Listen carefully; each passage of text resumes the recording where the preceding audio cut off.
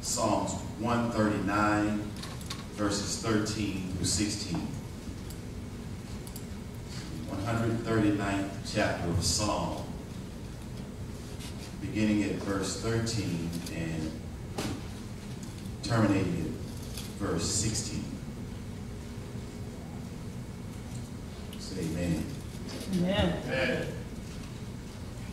For thou hast possessed my reins. Thou hast covered me in my mother's womb.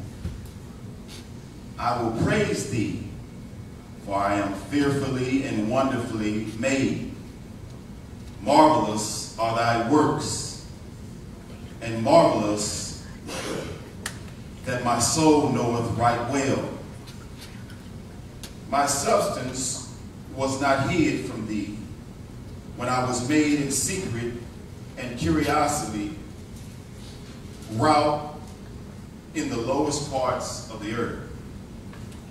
Thine eyes did see my substance, yet being unperfect, and in thy book all my members were written, which in constituents were fashioned, when as yet there was none of them.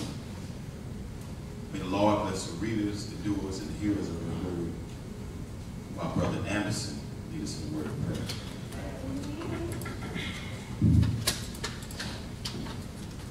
Pray for me.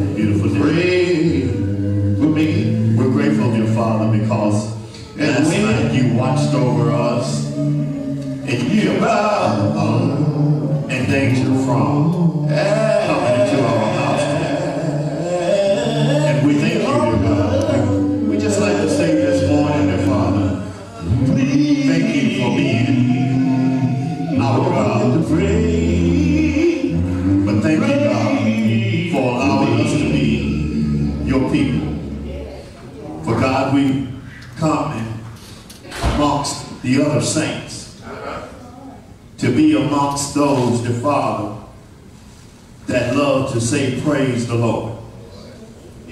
Glory to your name. We join together, dear Father, because one can encourage the other and uplift the other. And dear Father, we know that during the week, dear Master, we go through ups and downs and trials. So we just come together to encourage and uplift one another.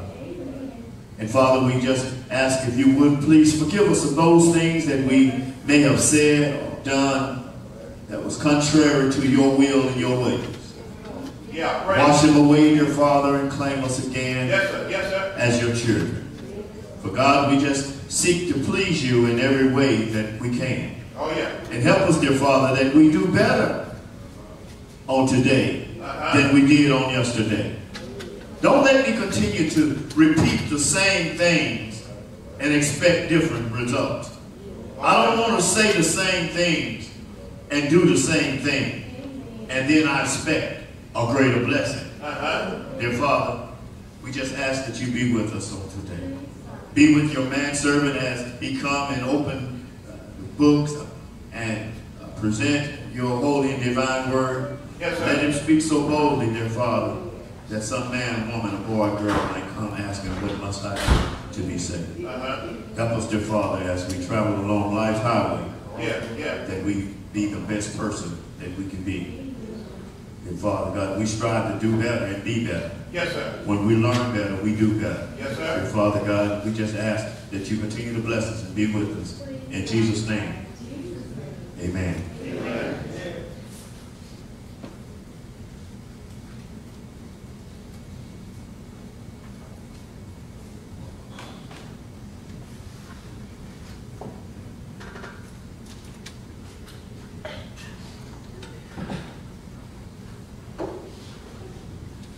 He may not be there when you want it, but it's always right on time. Ain't that right? Jesus is on time. Well, soon and very soon, we are going to see the King. Soon and very soon, we are going to see the King. Yeah. Soon and very soon, we are going to see the King.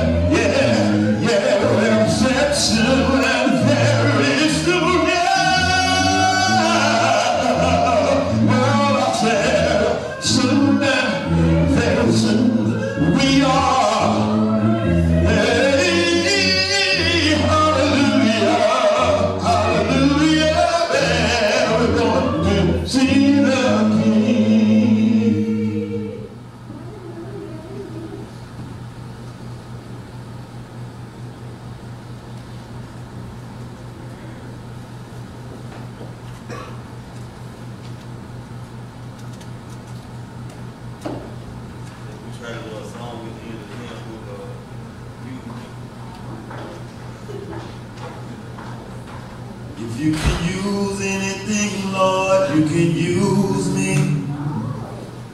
If you can use anything, Lord, you can use me. Take my hand, Lord, and my feet. Touch my heart, speak to me. If you can use anything, Lord, you can use me. If you can use anything, Lord, you can use me. If you can use anything, Lord, you can use me. Take my hand, Lord, and my feet.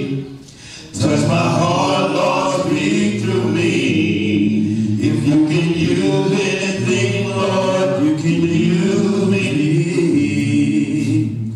Lord, you called Moses from the wilderness, and you put a rod in his hand. You use him to lead your people over to their promised land. Lord, I'm willing to trust in you, so take my life, Lord, and use me too. If you can use anything, Lord, come on and use me. If you can use anything, Lord, you can use me. If you can use anything, Lord, you can use me. Take my hand, Lord, and my feet. Touch my heart, Lord, speak through me. If you can use anything, Lord, you can use me. When David fought Goliath and the mighty giant fell, he proved to his people that God was alive in Israel. Yes, I'm pleading, Lord, to trust in you. So take my life, Lord, and use me too. You can use anything, Lord, you can use me. You can use anything, Lord, you can use me. If you can use anything, Lord, you can use me. Take my hand, Lord, and my feet. Touch my heart, Lord, speak to me. If you can use anything, Lord, you can use me. After the multitude heard the words that Jesus said, he took 5 fish, 3 loaves of bread. I can't get, I'm sorry. You're doing good. I thank you, we got to learn, I'm sorry.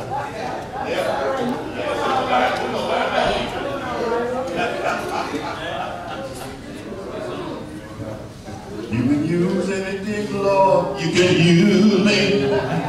If you can use anything, Lord, you can use me. Take my hand, Lord, and my feet.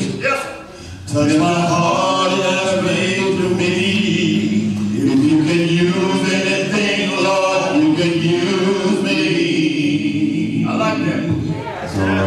That should be our everyday words. Lord, if you can use anything, use me. I'm ready, I'm available. Yes.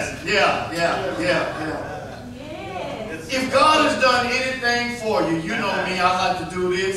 If God has done anything for you, I think we ought to stand and give God a hallelujah. That's all right. I think we ought to be glad that God has done something for us.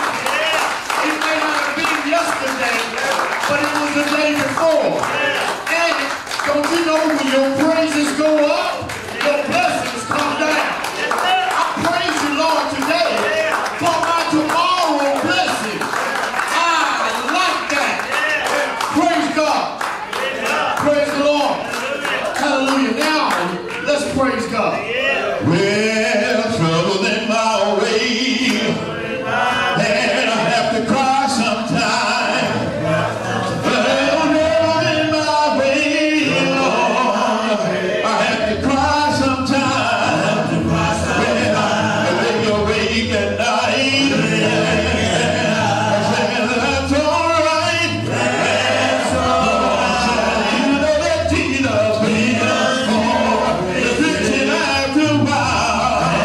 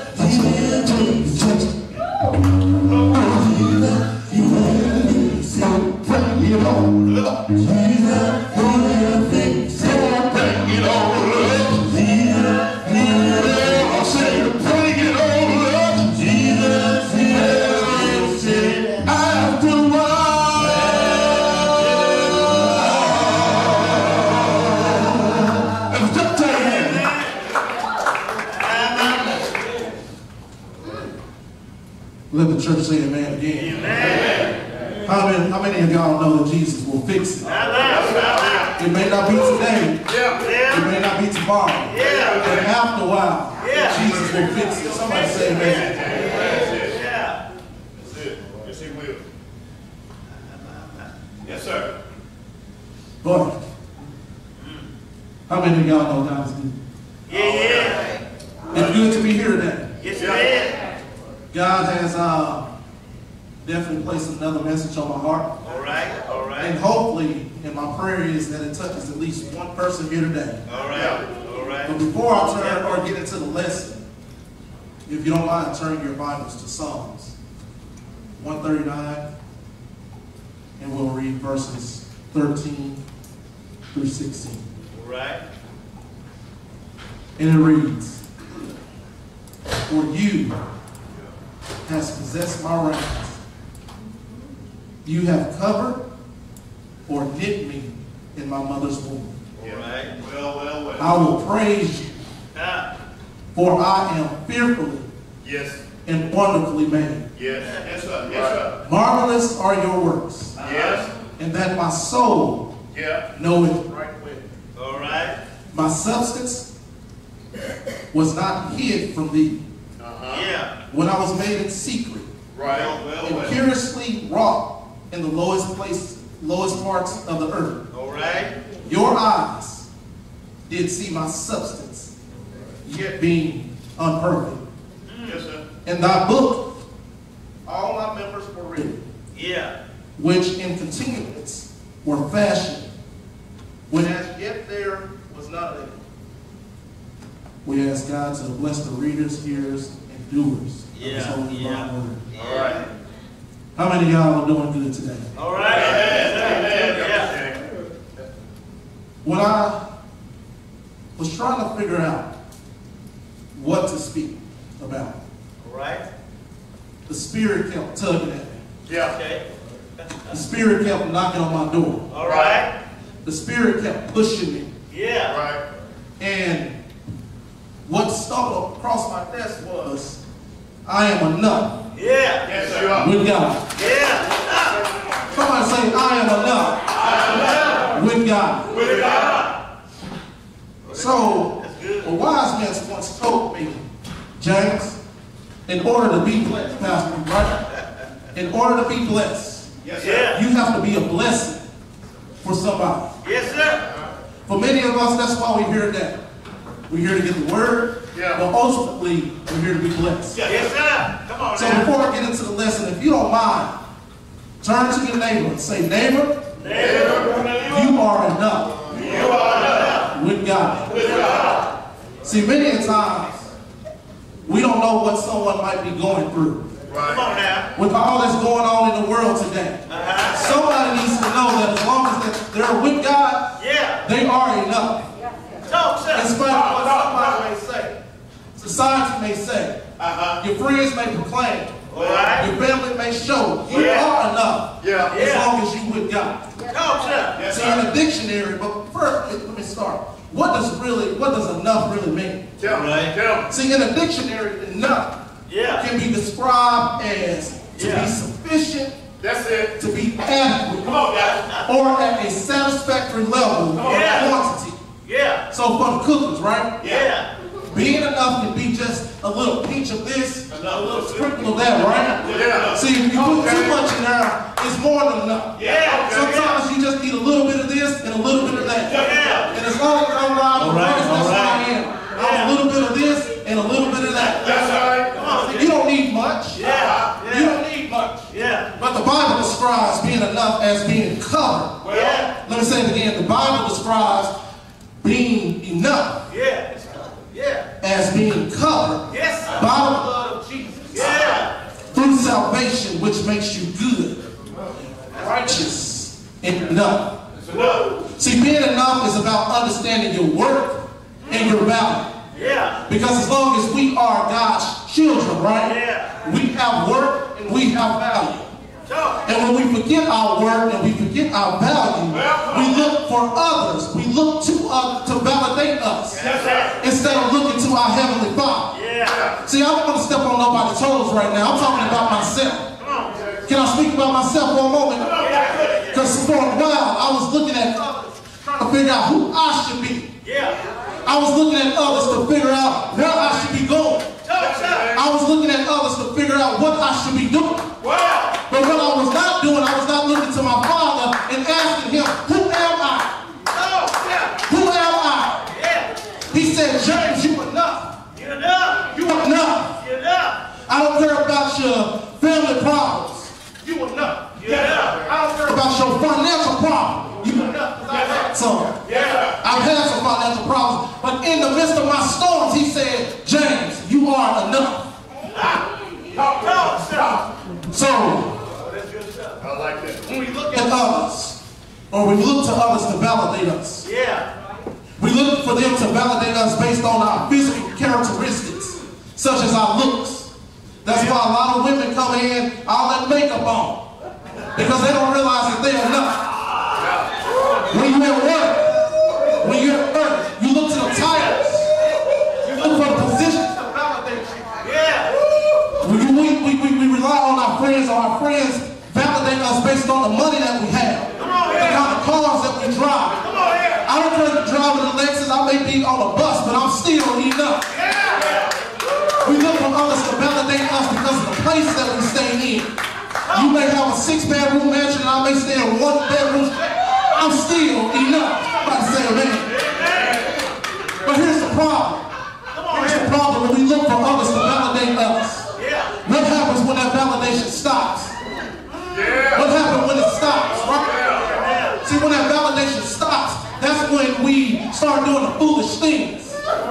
We turn to drugs, we turn to alcohol, we turn to addiction, we turn to all these different things to validate us. Which then, those foolish things cause us to regret it. Regret it later in our lives.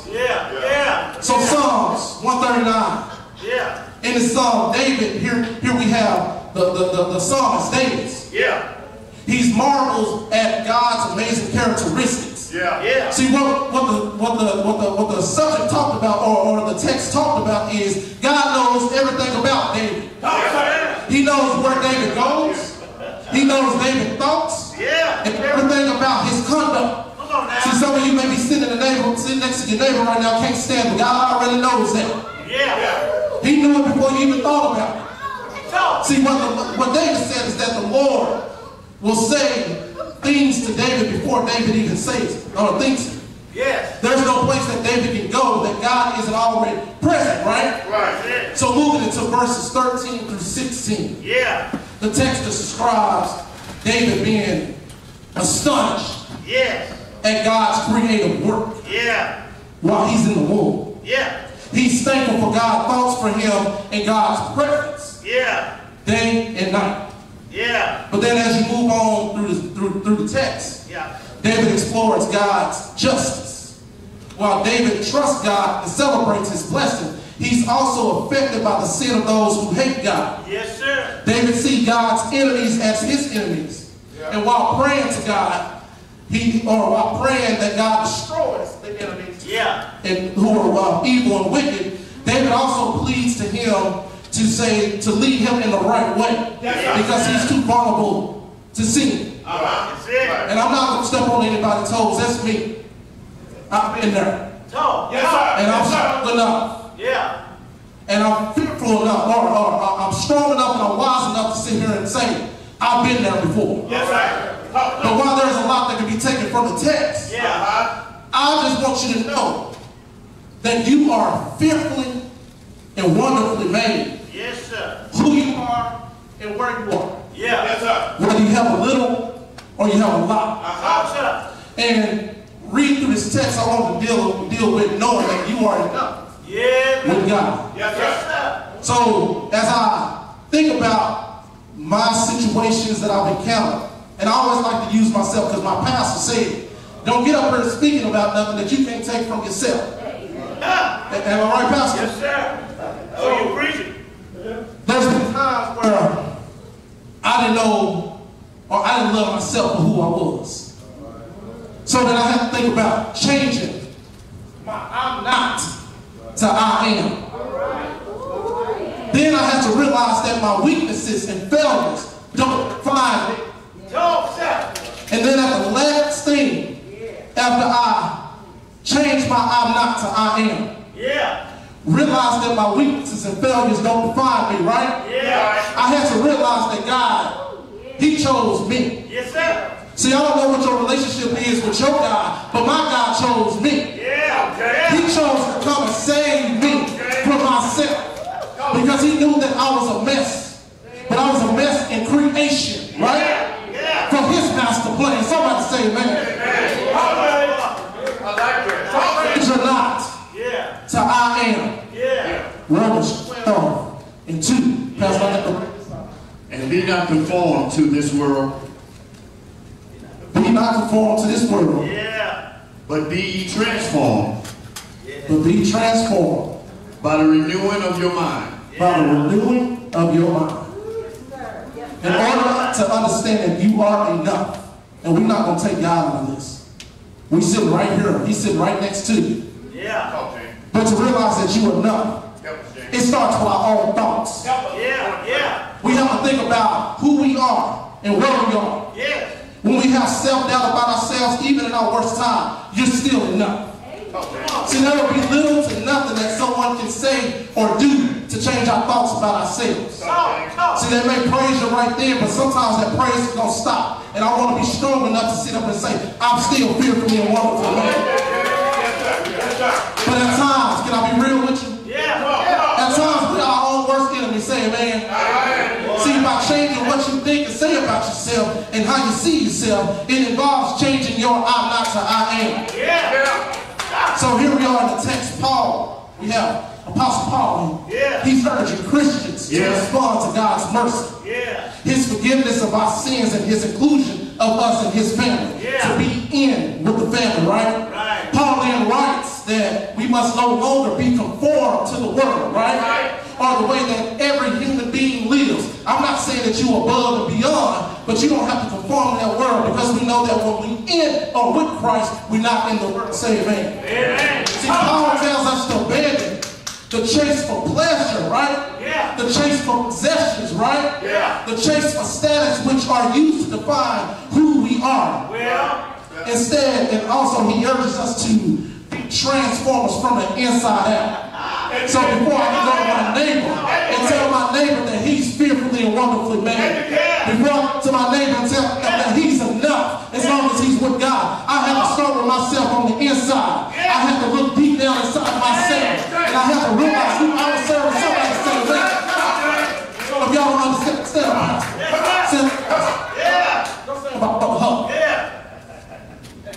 let's use this for a minute. So Pastor, he's had his ups, he's had his downs.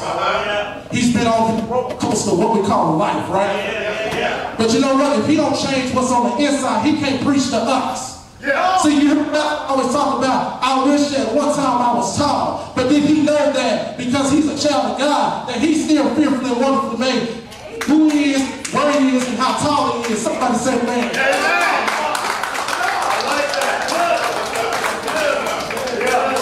So,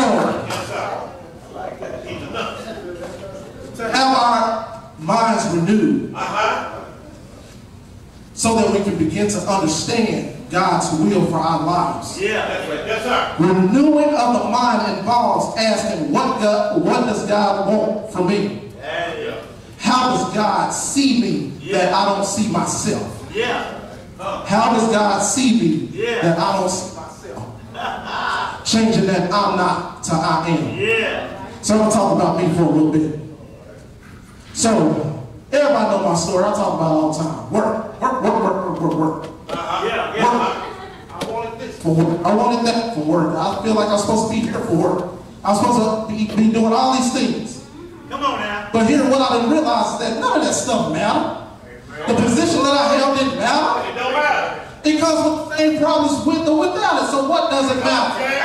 It doesn't do anything for me but to say that, yeah, I got a little bit more money. But at the end of the day, that don't mean nothing. Why do I need to worry about my financial situation when I'm a child of God? Why do I need to be worried about calling a VP or a manager when none of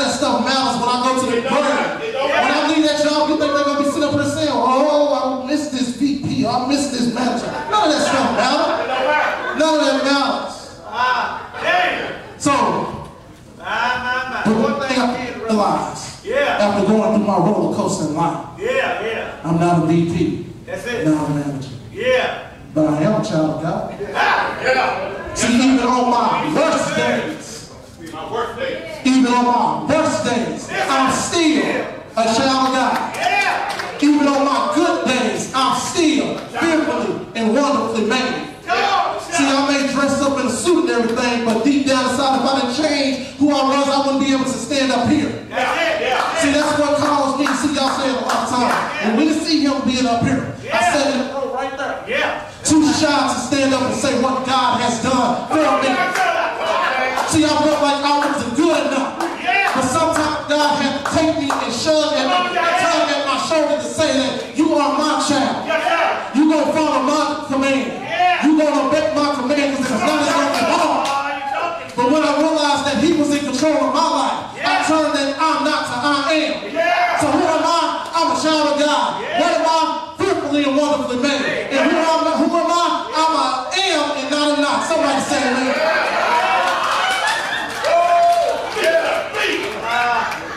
Somebody say amen.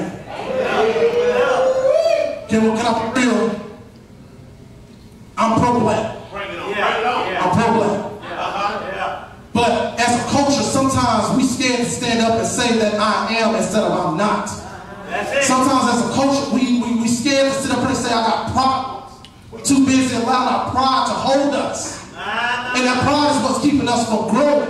We come to church, we sit on the pew, we ask God to bless us. But we don't want to be honest with ourselves and say that I have self-doubt. And God, I need your strength. I need your shield. I need your love to show me that I am instead of I'm not.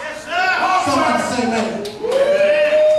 So, you learn that you are instead of you're not, right? That's why I can say, with God, I am enough. That's it. But then, a lot of us is dealing with weaknesses and failures. We come to church, we live our lives like everything is pretty. We try to portray this image that we got it all together. We try to portray this image that we got it all figured out. Because we're scared that somebody gonna judge us because of our weaknesses and failures. We're scared to say that I've had a bad relationship. We're scared to say that my household ain't right. We're scared to say that my children ain't doing the way that I raised them to do. We're scared to say that I've had my ups and downs with addiction. We're scared to say that I've been fired. I'm laid off. I'm dealing with financial situations. Because it's the weaknesses and failures that define us, right? So if you going through that right now, tell yourself, my weakness, my failures don't define me. I don't care what you may say. Your weakness or what your neighbor may say, your weakness and failures don't define you. That's it. So in the text, 2 Corinthians chapter 12, verse 9. What did he say? And he said unto me, my grace, your grace, is sufficient for thee. Yes. For my strength is made perfect in weakness. Come on now, his strength is made perfect in weakness. So in the text we learned that Paul had an astounding experience, and we all heard this scripture before or read through this text. He was called up, which means he was called into third heaven. In other words, Paul went to a place that God dwells. And he received a revelation from God that he can't tell anyone about, right? So to keep Paul humble, what did God do? God gave him a thorn in the flesh. See, Paul had to learn how to be content in his suffering. Right? Since God's power is made perfect in his weakness. So here I say again, we scared to sit up here and tell people the trials and tribulations that we're going through because we don't want to be judged. See, God was giving you that thorn in your flesh to be able to bless the body. See, in the very beginning I said that Pastor told me to tell you guys that in order to be blessed, you have to be a blessing to somebody else, right? And sometimes being a blessing to somebody else to say, my child, I've been there before. Let me tell you my story. You're going to make it through because I've been there. If I was able to come out of it, so can you. Because I'm no greater than you. then you're greater to me. Because as long as we are in his family, as long as we are his kids, we'll be all right, right? So y'all ain't feeling it. Y'all ain't feeling it. I need you to just take these halos off your head. Take the halos off your head. Don't worry about what your neighbor may be thinking about you. Don't worry about your friends may say behind you, right? Take the halos off and just receive the word. So, in other words, Paul allowed God to reign, or we need to allow God to reign over our circumstances. Yes, sir. At time of our shortcomings, we need to use our shortcomings to humble ourselves, because that's where the true blessings come from. Don't wallow over what you don't have. Don't wallow over where you're not. Take your ups and downs to help somebody else. For example, as I said, you may not always be good with money. Well, and you see someone else making the same mistake as you made. Well, you may have a bad situation, a bad relationship, and you see some couples going down the same road that you've been through. Come on now. Stop, pull them to a side and just talk to them. Be a blessing to them so that God can bless you. Take your thorn to help somebody else, because that's where the real power comes from. But for many of us, we become ashamed of our experiences. We keep them tucked down inside, deep down inside of ourselves, because we don't want people to judge us. But I've been there too. I've been in and out the pulpit. I've been dealing with emotional situations. I've been dealing with battling with depression. Right?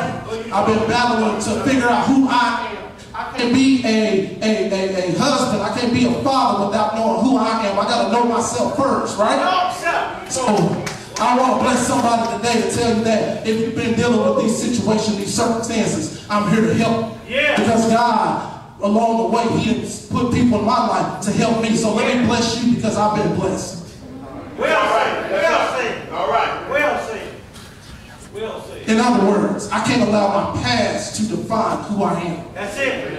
And that's for the same as each one of you. I like that. I like that. Yeah. That's a word. So, educate. That's a word. Educate. Last thing, my weaknesses and failures don't define me. Yeah. I realize that I am.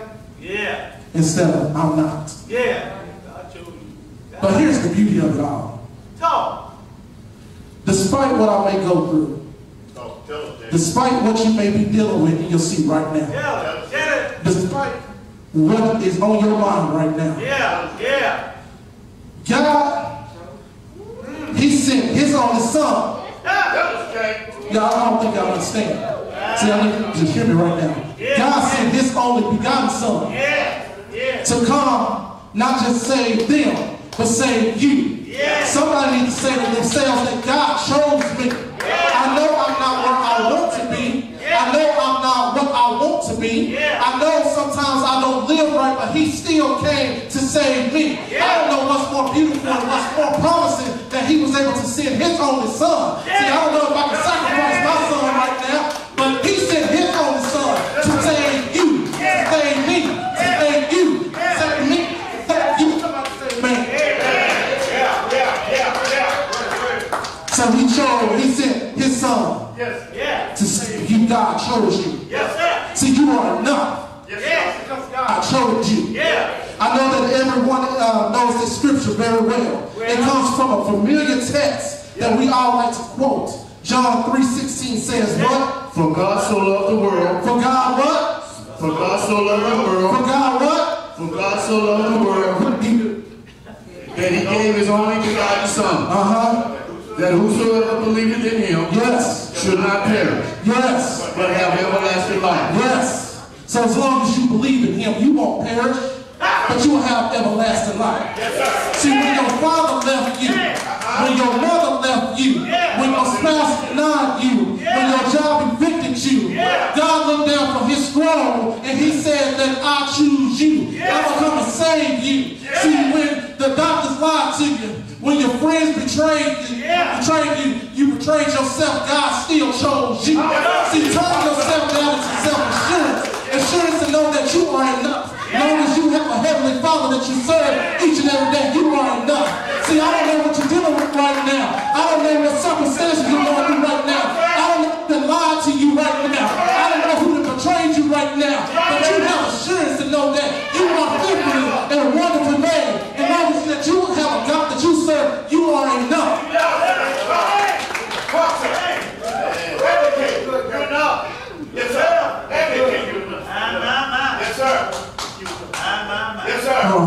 not there right now. Educate. We're not there right now. Fearfully and wonderfully made. Yes, sir. Yes. Do y'all truly understand what that really means? Talk to us, Jack.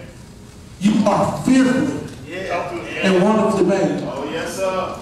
No matter what you're dealing with, no matter what the world may say to you, about you, you are fearfully and wonderfully made. Take that in. See, a lot of times we want to live our lives painted on this portrait. We have this image that we want to create. Yes, sir. But you are enough. You may not have all that you want, but you are enough. We're going through a lot in this world right now, but you are enough.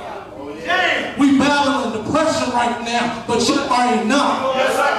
I may not be pretty on the outside, but on the inside, I know that I'm enough. I may not be driving a Mustang or somebody else like everybody else, but I am enough. These material things don't define me because I am enough. When they came and wanted to take it from me, when they came and wanted to take it from me, I had to realize that I was enough.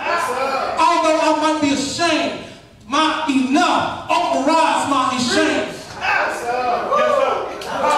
So as I close, a few years ago, I went to go see a counselor about some mental and emotional things that I was dealing with. Don't judge me. I'm still enough. So as I go into the counseling office, the counselor's looking over the intake form. She asked me to explain why I was there. And as I was talking, she was taking notes. And so I told her that I've just been dealing with a lot. I had a lot of emotional issues that was balled up inside of me. And many times I didn't even tell my wife, right? I had a lot of stuff balled up in me. Pressure and stress from work. Pressures of trying to be that perfect father. Pressures of life of being a young married man. Pressures of trying to portray this image that I had it all together. And as I got done talking, she said, Mr. Jackson? I said, yes. She said, do you believe in God? I said, I do. She said, are you saved? I said, I am. She said, don't you know that you are fearfully and wonderfully made? I said, give yourself permission to be human. It's okay to make mistakes in life. It's okay not to have everything together. Understand that perfection is not such thing in man. In life, you will have your ups and downs, right? But that doesn't define you. That doesn't make you less of a failure. Because of God's grace and His mercy, right? He will sustain you through those trying times. As long as you fall and you are able to get back up, that's all that matters. Release that chokehold off of you and know that you are a child of God. And that your God said that you are enough. You are fearfully and wonderfully made. And that you are enough even on your best days, you are enough. Even on your worst days, you are enough. When your family lied to you, you are enough. When the friend talked about you, you are enough.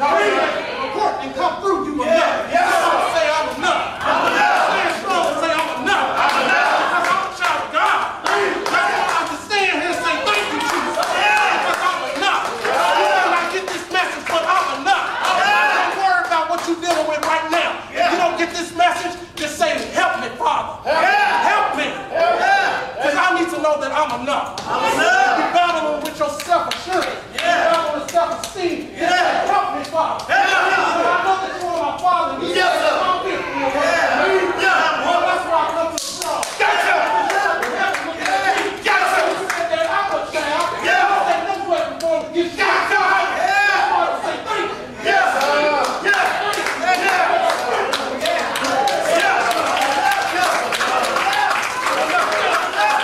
Will be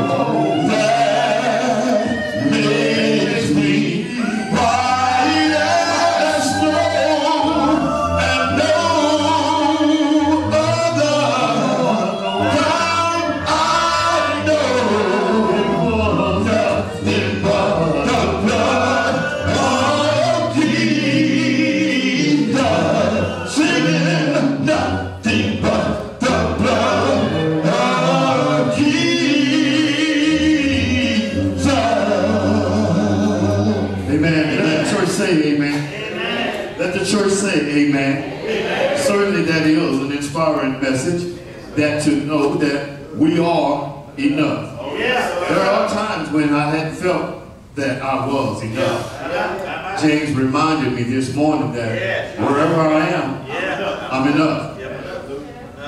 I don't care what you say, I'm enough. Yeah, that's encouraging.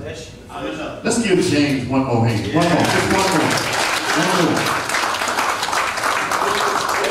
And that's also thanking God for James, that he gave this message through James to give to us. Praise the Lord. You come by heard by the word of God, repenting, confessing, and being baptized for the remission of sin. That be anyone's choice on this morning. All hearts clean. Give God a hand. Praise the Lord.